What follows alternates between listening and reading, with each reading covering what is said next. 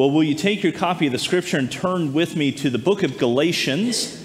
We will be in chapter 4, verses 4 through 7 this morning as we continue our study of the greatest Christmas gifts that have been given to us by God Himself. Last week, we saw the gift of redemption, how Christ came to redeem us and pay our debt to release us from the slavery of sin and death. And this week, as we continue to move through this passage of Galatians, we'll see the second gift that Paul highlights, which is our adoption into the family of God. So this morning, will you stand with me as we honor the reading of God's Word? The Apostle Paul, writing to the churches of Galatia, says, "But when the fullness of time had come, God sent forth His Son, born of woman, born under the law, to redeem those who were under the law, so that we might receive adoption as sons. And because you are sons, God has sent His Spirit, the Spirit of His Son, into our hearts, crying, 'Abba, Father.' So you are no longer a slave, but a son. And if a son, then an heir through God." Heavenly Father, your word is truth. What we read here about the work that Christ has done for us in totality is truth. As we move through each aspect of this, whether it's our redemption, whether it is our adoption, whether it's the gift of the Spirit or our inheritance or fully our salvation, Father, I pray that as we study each one of these, our hearts are overcome in gratitude and humbleness before you for what you have done for us. We ask this in Jesus' name. Amen. Amen. You know, when we hear the term adoption today, we think of it in modern terms. We might think of a young child who, through no fault of his or her own, finds themselves without a family. Maybe it's because their mother or father passed away. Maybe it is because they have been in a situation that is terrible and they had to become a ward of the state. But what happens is when we think of adoption today, we think of these kinds of children who have come out of their homes and are being adopted into new families. They're in need of that new family, a loving family. And the families that typically adopt these children are doing so in order to show that child love. They're looking to bring in a child into their family to love and cherish and to adore that little one in the context of their family. And there's lots of reasons why they may be doing that. They may feel a gospel call to do it. They may be facing infertility, and as a result, this is the way that they can have a family. So when we read about adoption in the New Testament, and adoption is a prevalent theme, we sometimes project our modern understanding of what adoption is backwards onto the Roman culture in which Paul is writing. And when we do that, we make a mistake. And in fact, we are missing the richness and the depth of what this term means in Scripture. You see, if our modern understanding of adoption was all that there was regarding our adoption into the family of God, that would be amazing. Amen?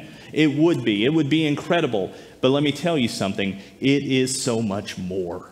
It is something even greater than that. And so to understand that term, we must first understand the relationships within the Roman family at the time that Paul is writing. And to do that, we have to understand who the different individuals are. At the head of each family was somebody called the paterfamilias. And that means the father of the family, the paterfamilias. Now, the person who was that position was the oldest male in the extended family. They had all the power and authority within that family. In fact, it's called the patria potestas. And that's what we have here. This is a position that meant that they had authority over everything that had to do with the family, the patria potestas. And that meant that they could sell land. Nobody else in the family could.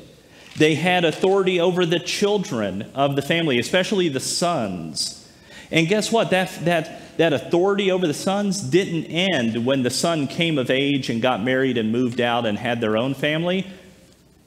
The paterfamilias continued to have this autocratic authority over them at that point. The only person that they lost any control over were their daughters when they married and came under the authority of their husbands. So the paterfamilias had this incredible power. In fact, it was so great that in the early days of the Roman Empire and the Roman Republic, the paterfamilias could even exercise capital punishment over members of his family for whatever reason he deemed fit. If you upset the paterfamilias, you could lose your life. Now, later in the empire, that power was restricted somewhat, but the ancient principle held sway for a long time. Now, if Romans did not adopt poor children or orphans in order to bring them into a loving, caring, and nurturing family, why did they adopt children? What was the reason for Roman adoption? Well, in some cases, that reason is the same as what it is today. Some families just weren't able to have children naturally. And so in order to pass on the family legacy, the family name, the family lands and wealth, adoption was the only option available to them. And so they would look for children that they could have to produce an heir to all of those things. Now, they did not go out looking for a child just so that they could hear giggles and coos and the pitter-patter of little feet around the villa. That wasn't exactly why the Romans were doing this. I'm sure that they enjoyed their children. I'm sure they loved their children. But that wasn't the primary purpose of children. The primary purpose of children was to pass on the legacy of the family and to produce an heir. But in many cases, adoption occurred even when there were natural-born children in the family, including sons. Now, sometimes what would happen is the father, the paterfamilias, would look at his sons and say, I wish that one was a little smarter. Or, boy, I wish that one had more patience and a better temperament. Or, I wish that one was more gifted in business so he could take over my business. You know, sometimes we think that today, don't we? We look at our own children and think those things like, oh, boy. But we stop and say, but I'm thankful for what God has blessed me with. I'm thankful for these children that God has entrusted to our stewardship for this time. That wasn't necessarily the case for Roman families. And so what would happen is if a Roman father looked at his children, his sons, and he thought these things, then he would go out looking for a better son. He would go out looking for someone who had those noble qualities that he could have be the heir to his name. And so they would look around and see who was there. You adopted that son because you found somebody who exceeded in capability the sons you already had. And so this adopted son was not a second-class member of the family. They were the first class. They actually superseded the other natural-born sons in order. They were the chosen children. And so they became the heirs of the family name and fortune. They weren't children that were just out on the streets in need of a loving home. They were chosen by the Father because the Father had a purpose for them. And so the Roman adoption process was actually a very formal event, and it was very difficult. Remember that patria potestas, the father's absolute authority over his son? Well, in order for an adoption to take place, that had to be severed in the other family.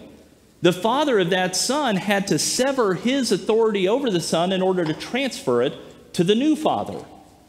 And look, if this kid is so noble, don't you think the biological dad wants to keep him in the family anyway? So this is what's going on. And so there were negotiations. Prices had to be paid. And the formal process took place in kind of two steps. There were two trials, if you will. One was symbolic, and it took place in public. There would be a set of scales, and the son that the father wanted to adopt would be placed on the scales, and then he would come with his money and put it on the scales. And the son's real father would say, no, no, no, and take him off the scales.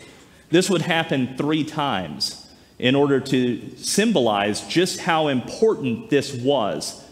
At the 3rd time, the father would accept the amount that was put on the scales. And at that point, the son would become the son of the new family. And that patria potestas was severed over him. He no longer had that kind of authority over the child. Now, in the Roman adoption process, there were 4 very important aspects to it. First of all, the adopted son lost all of his rights and privileges in his birth family. When he became the member of the new family, he was no longer had any connection whatsoever, legally, morally, or in any other sense, to his birth family. It was as if his existence disappeared there. He did not exist any longer. But second, he became an heir to the new father's estate. Even if the father had natural sons before or after the adopted son was the primary heir because he had chosen him for his qualities. And then he took on everything of the estate. Third, the old life of the adopted son was erased. All of his previous debts were canceled. All of the things that he had done were gone. It was as if he had been born on the day that he was adopted. That's an amazing thing. And then fourth, in the eyes of Roman law, the adopted son was permanently and absolutely the son of his new father. And so when we see Paul say here at the end of verse 5 in our passage from Galatians that our redemption takes place so that we might receive adoption as sons, his Gentile audience there in Galatia would have understood this in the context of Roman adoption, which is the empire under which they lived. They would have understood this, and they would have seen what an amazing event he was referring to. That you're being removed from your old family and put into your new family, and everything from the past is gone. It's as if you're a new creation. It's as if you've been born again. That kind of sounds familiar, doesn't it? You see, the picture of grace that Paul is painting here is so incredibly grand. Think about it. You have rebellious, treasonous children who are fighting against the king of the universe, who deserve death, who in fact are waiting for death. And yet, God, the king, has said, I'm pardoning them and adopting them as my own children. That's powerful. That's amazing. You see, as I said at the outset, even if our modern understanding of adoption were all that it meant in Scripture, that would be amazing. But it's so much richer. It's so much more of what's happening when Paul says that adoption is what we have as sons and daughters of God Himself. You see, this becomes an even greater privilege in our life. It's no wonder then that J.I. Packer in his book, Knowing God, put it this way. He said, our first point about adoption is that it is the highest privilege that the gospel offers, higher even than justification. Justification is the primary blessing because it meets our primary spiritual need. And as justification is the primary blessing, so it is the fundamental blessing in the sense that everything else in our salvation assumes it and rests on it, adoption included. But adoption is higher. because of the richer relationship with God that it involves. Justification does not of itself imply any intimate or deep relationship with God the judge. Adoption is a family idea, conceived in terms of love and viewing God as the Father. To be right with God the judge is a great thing, but to be loved and cared for by God the Father is greater. Wow. Packer would go on to say, if you want to judge how well a person understands Christianity, find out how much he makes of the thought of being God's child and having God as his Father. If this is not the thought that prompts and controls his worship and prayers and his whole outlook on life, it means that he does not understand Christianity very well at all. For everything that Christ taught, everything that makes the New Testament new and better than the Old, everything that is distinctly Christian as opposed to merely Jewish is summed up in the knowledge of the fatherhood of God. Adoption elevates us into the position of sons and daughters of God Himself. Wow. That's the technical Greek term for it. Wow.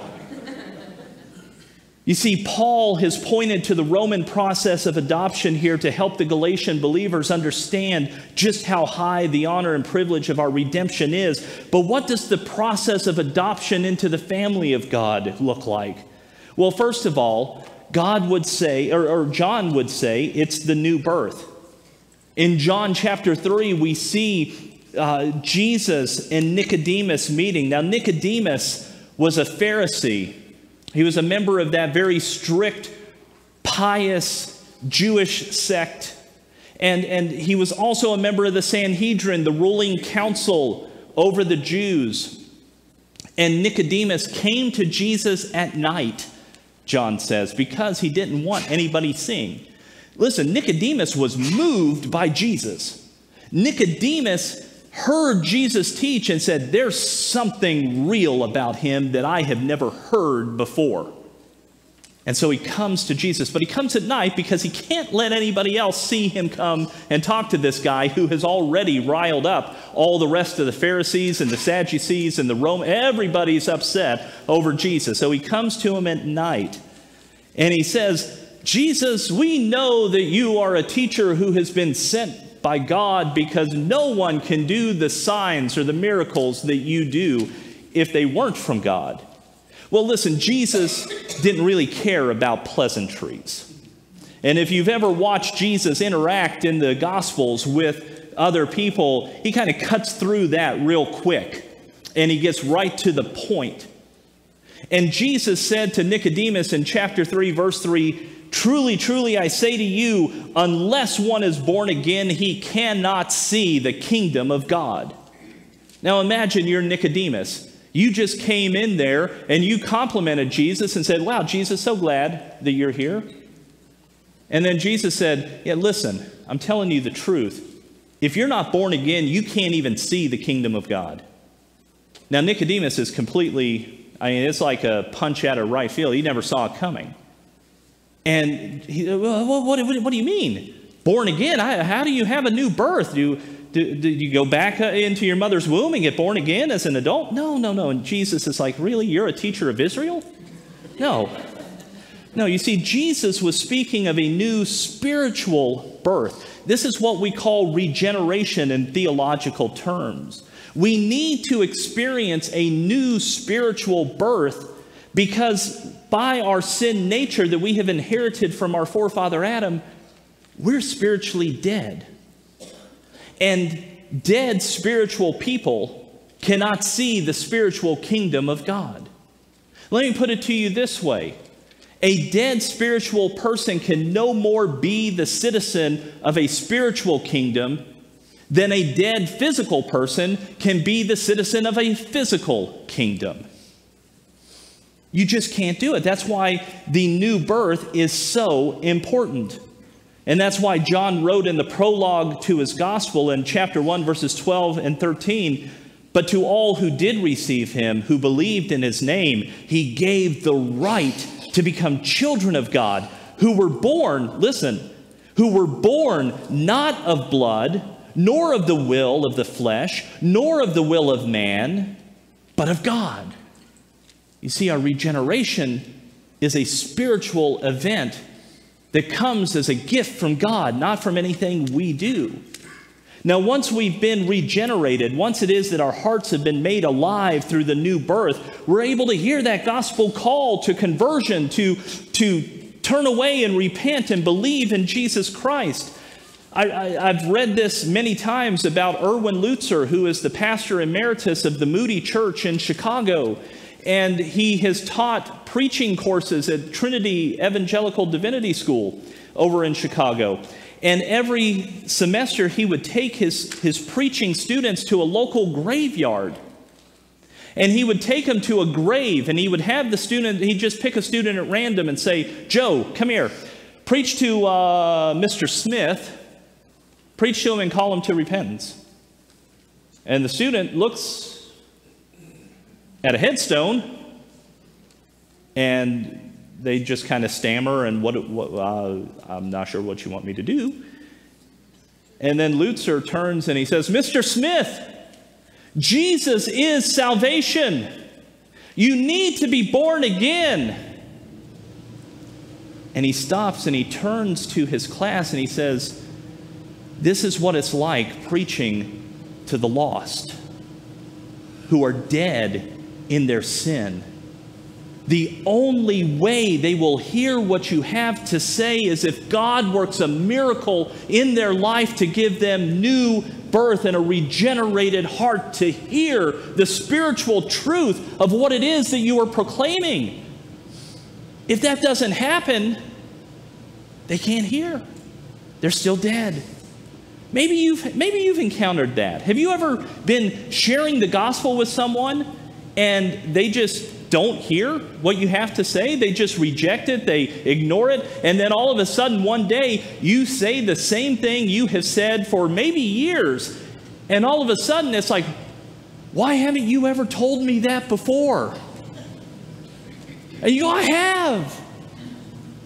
But you couldn't hear it. You see, something happened in that person. A miracle took place, and that miracle is regeneration. That's an amazing, amazing thing. And once that happens, they've been regenerated, they've heard the gospel call, they answer it, and they are now putting their faith and trust in Jesus Christ. Then they are adopted by Him into the family. Wow.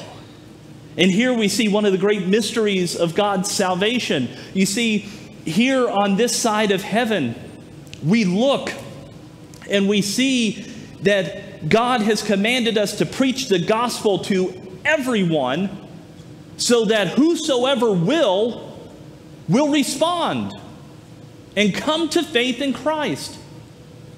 But then one day we're going to get to heaven and we're going to truly and fully understand what Ephesians 1, 4, and 5 means. When Paul writes there, even as He chose us in Him before the foundation of the world, that we should be holy and blameless before Him. In love, He predestined us for adoption to Himself as sons through Jesus Christ, according to the purpose of His will. Wow. That's a word you need to get used to when you start talking about adoption, because it just is mind-blowing when you think about this. On the one hand, God says, go and preach to whosoever will. And on the other hand, He says, I already chose them before the foundation of the earth. Wow. How does that work? Maybe another sermon. You see, that is amazing grace right there.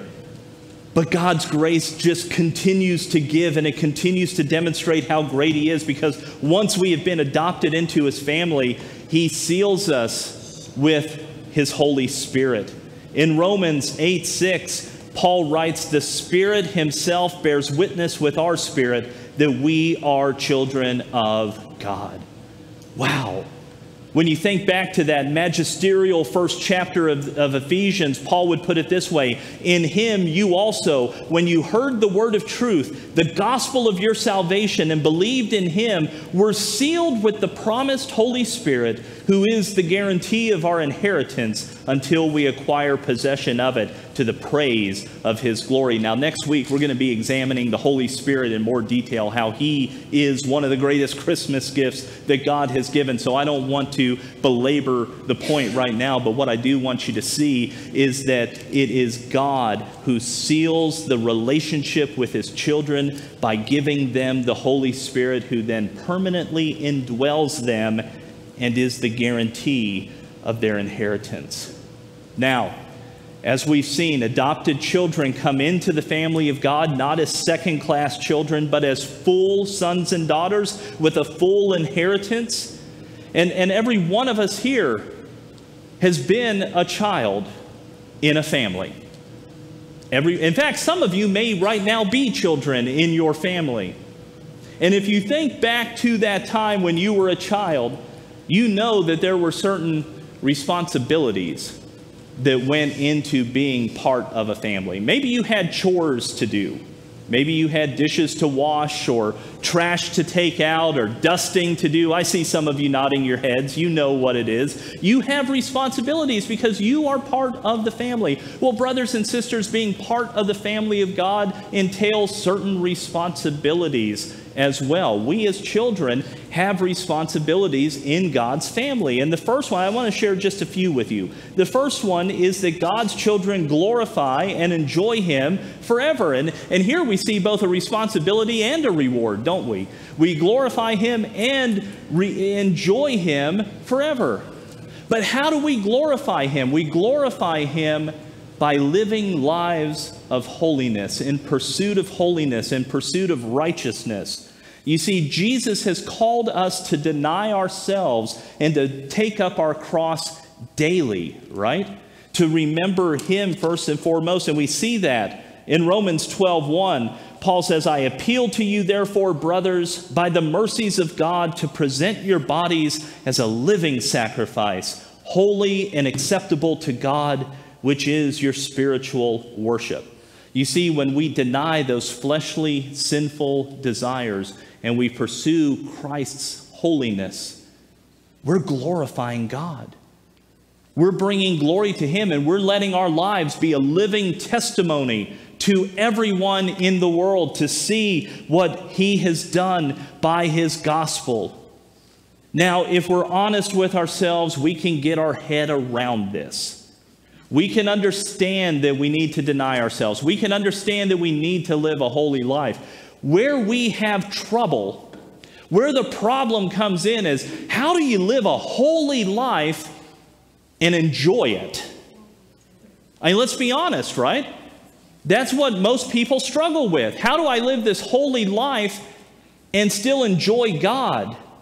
Because we seem to think that this is difficult, that it is impossible. You can't deny yourself and enjoy God forever. Well, C.S. Lewis observed that we are too obsessed with the finite pleasures of this world. We're too obsessed with drink and food and relationships and all the things that go along with that, right? We're too obsessed with that, and we dismiss the infinite joy that is available to us through Christ. You see, holiness is not the absence of pleasure and joy. Holiness is the reordering of what we find desirous and pleasurable based on our new desires of our regenerated heart. That's what holiness is. It's finding joy and pleasure in the things of God, not in the things of this world. Now, second, and this plays out of that, God's children imitate their heavenly Father. Paul tells the Ephesian church in 5:1, therefore be imitators of God as beloved children. Now, as you study Scripture, you learn more and more about who God is. You learn about his characteristics. You learn about his attributes. You learn about the great things of God, right? And you say, is God loving? Is God loving even to those who are against him? Yes. And so we are to be imitators of God by loving other people, even our enemies, even those who persecute us, even those who insult us. We are to love and be a reflection, an imitation of God. Is God merciful even to those who don't deserve it? Yes. And so we are to be imitators of God by being merciful to those who cross our paths in life. Sometimes being merciful means helping somebody with a physical need. They might need cash. They might need food. They might need something, and you can meet it, and so you do. Being merciful might mean that you have somebody who just needs a shoulder to cry on and an ear to bend, and you give them that time. We should be merciful to one another. Is God forgiving? Yes. And so we are called to be imitators of God by forgiving one another. Oh, Pastor, you're meddling now, right? No, we are to graciously and generously forgive those who sin against us. Listen, brothers and sisters, when we imitate God, we're showing our family resemblance. We're showing the resemblance that we have with our Father. But third, God's children live by their Heavenly Father's standards. 1 Peter 1, 14 through 16, the apostle wrote, "As obedient children, do not be conformed to the passions of your former ignorance, but as he who called you is holy, you also be holy in all your conduct. Since it is written, you shall be holy, for I am holy." You see, our enemy would love nothing more than to convince you that holiness is an austere joylessness that is overly concerned that somewhere someone is having a good time. That's what he would like you to believe holiness is. Here's another good Greek term, hogwash. That is not what holiness is. We've already seen you can enjoy God forever and glorify him through your holiness. No. You see, if you believe that holiness is just austerity, like you're a caricature of the Puritans wearing your black hat with the buckle on it and just never smiling, that's not who the Puritans were, by the way. But if that's what you think holiness is, then what's happened is you have subverted the relationship between holiness and joy in Christ and sin and misery. You've exactly inverted those. You've come to believe that holiness brings misery and sin brings joy. That's exactly wrong. But that's what our enemy wants us to believe. We need to understand that sin is for a season enjoyable. If it weren't, you wouldn't be tempted by it. But sin always brings destruction, decay, and death. Always. No exceptions. That's why John in his first letter would draw such a stark contrast here. He says, "By this it is evident who are the children of God and who are the children of the devil. Whoever does not practice righteousness is not of God, nor is the one who does not love his brother." Brothers and sisters, we have some responsibilities. But that's not all we have. As adopted children of God, we have privileges that are beyond our imagination. Let's go over some of those real quick. Some of these privileges as adopted children of God. First of all, we have direct access to the Father. Hebrews 4:16, "Let us then with confidence draw near to the throne of grace, that we may receive mercy and find grace to help in time of need." You see, under the old covenant, God's people could not directly approach God. They had to have a mediator. And who were the mediators? The priests. The priests had to offer sacrifices. The priests had to intercede on behalf of the nation of Israel. And they did this over and over. But then Messiah came. Jesus, the spotless Lamb of God who came to take away the sin of the world. And when he was on the cross, bearing every ounce of the wrath of God for you and me, and in that moment when he cries out, "It is finished," the veil in the temple that separated the Holy of Holies, that place where the high priest could only enter one time a year to sprinkle the blood in there to atone for the sins of Israel for that year. Only once, right? That veil tore. And not just from bottom to top. No.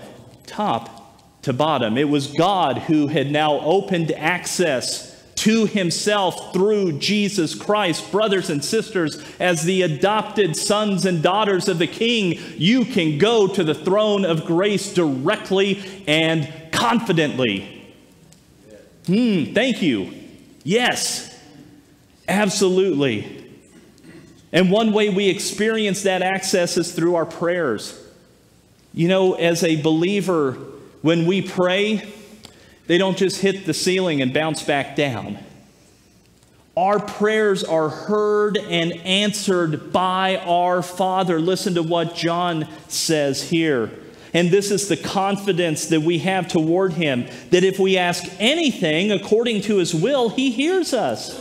And if we know that he hears us in whatever we ask, we know that we have the requests that we have asked of him.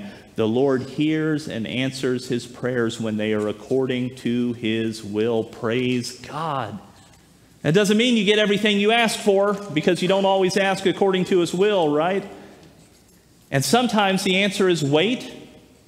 And frankly, sometimes the answer is no. But there's always an answer, and you can rest assured that the answer is always for the best of his children. But if our prayers are answered, then it follows that our needs are always supplied by the Father as well. In the Sermon on the Mount, Jesus uses the illustration of birds and flowers. And he says, take a look at these two things and look at how God provides for them all that they need. Aren't you of more value than a sparrow or a lily? Yes, you are.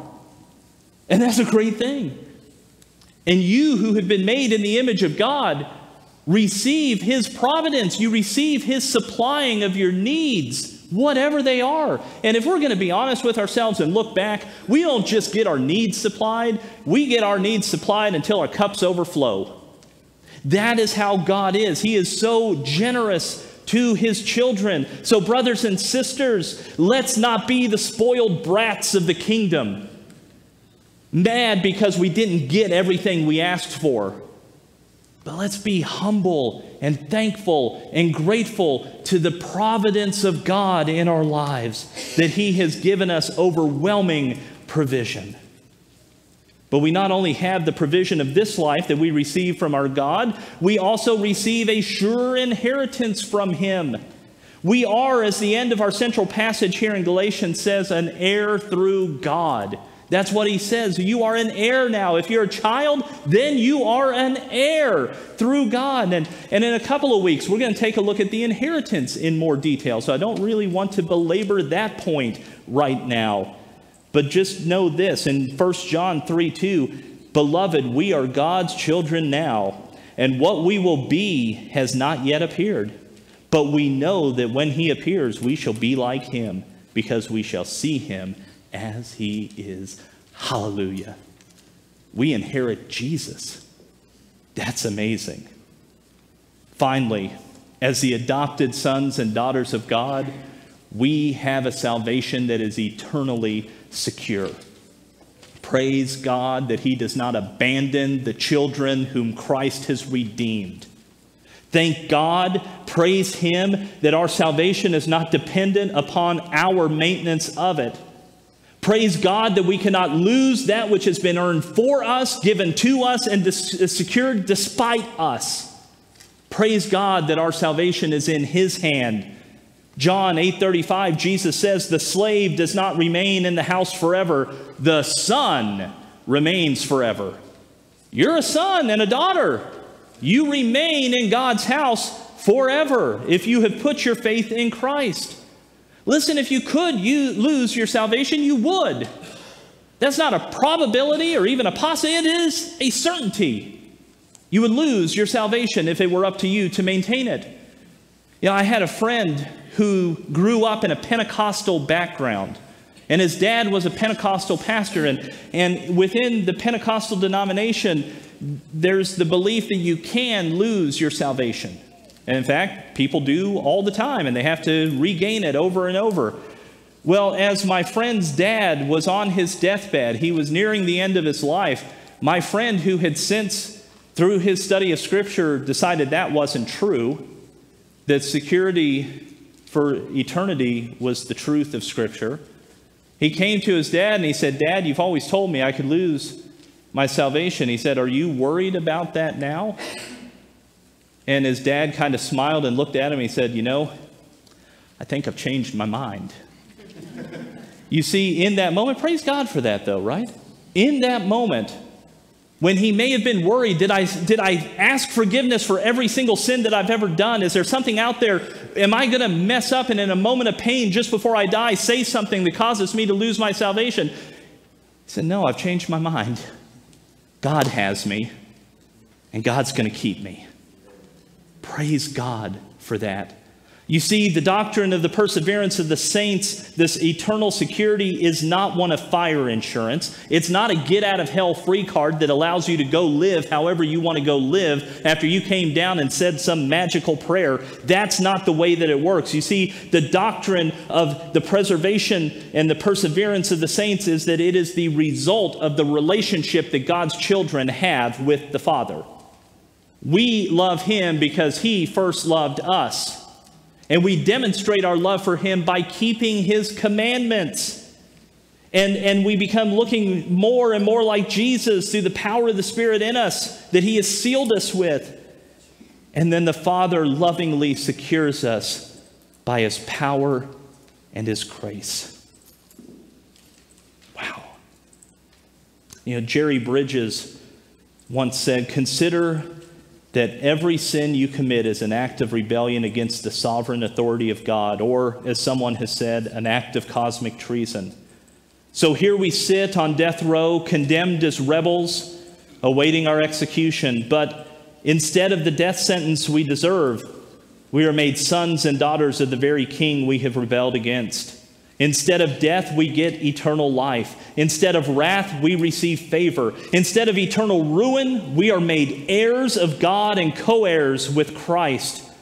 All this happened without our doing a single thing to earn the King's favor or any attempt on our part to make restitution for our rebellion. His Son has done it all for us. And if you're here this morning and you don't know Jesus, you don't know what He has done for you, maybe right down here as we sing our closing song, come and talk to me.